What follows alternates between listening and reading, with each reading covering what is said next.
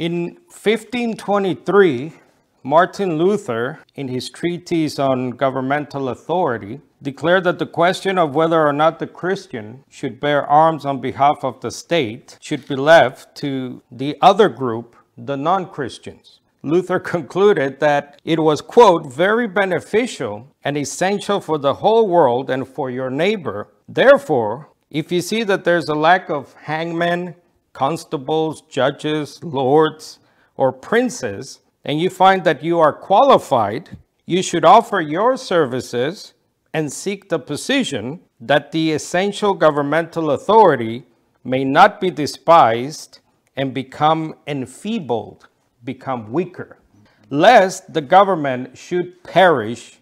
Almost 400 years later, the Russian writer Tolstoy, in his aptly titled The Kingdom of God is Within You, famously stated, the sole meaning of life is to serve humanity by contributing to the establishment of the kingdom of God. These works have propagated the false notion that the kingdom of God has come. Therefore, they say, it is your Christian duty to become involved in politics, the military, or at the very least in social justice endeavors in order to continue to, quote, spread the kingdom of God on earth, as some put it today.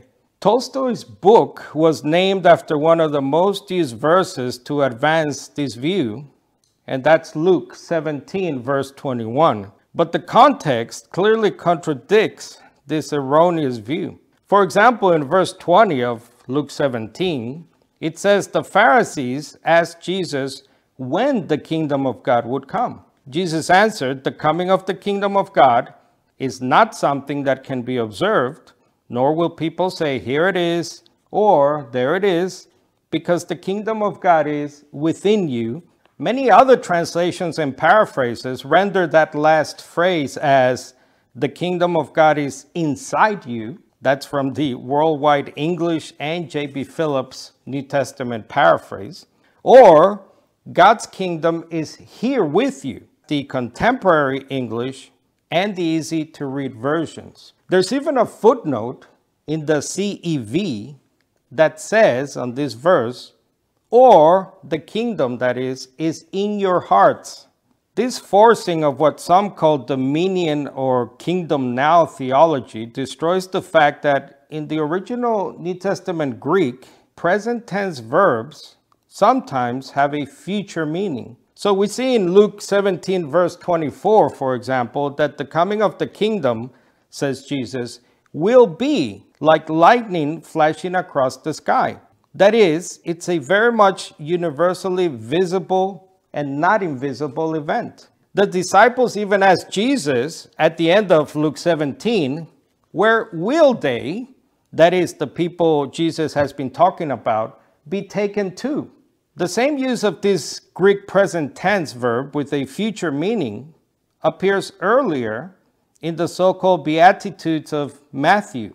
Now, even though there's a present dimension to the kingdom in verses like Matthew 5, verse 3 and 10, when Jesus says, theirs is the kingdom, the context shows its future application. In Matthew 5:4, Jesus says, they will be comforted. And in Matthew 5:5, he famously said, they will inherit the earth. That is, the future kingdom on earth will finally belong to them.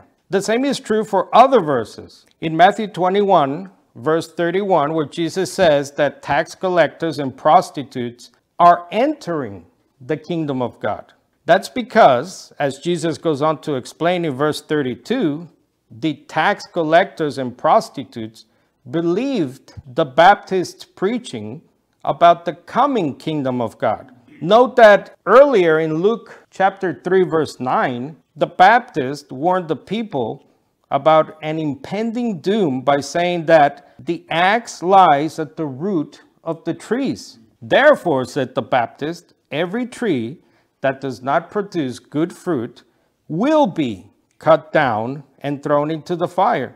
We can compare this present yet future meaning of kingdom texts with what the New Testament says about your own salvation. Even though the majority of references describe your salvation as a future event, the New Testament also sees your salvation as a past. You were saved, says Paul in Ephesians 2, verse 8, and present. You are being saved in 1 Corinthians 1, verse 8. It's a process.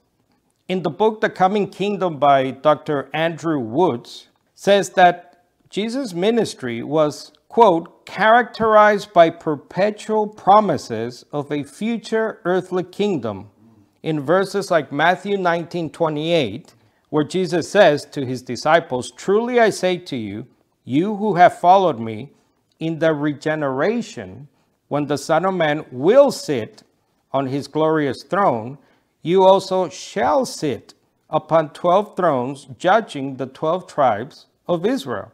And Matthew 26, verse 29. But I say to you, I will not drink of this fruit of the vine from now on until that day when I drink it new with you in my Father's kingdom.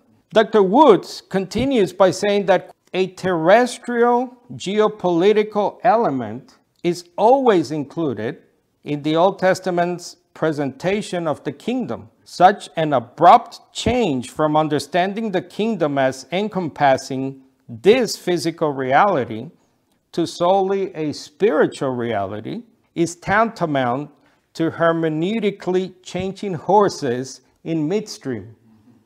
Why would Christ, or any of the New Testament writers, for that matter, introduce such a radical transition without any in-depth commentary explaining that such a transition was underway? Now, that's a very good question for all of us to ponder.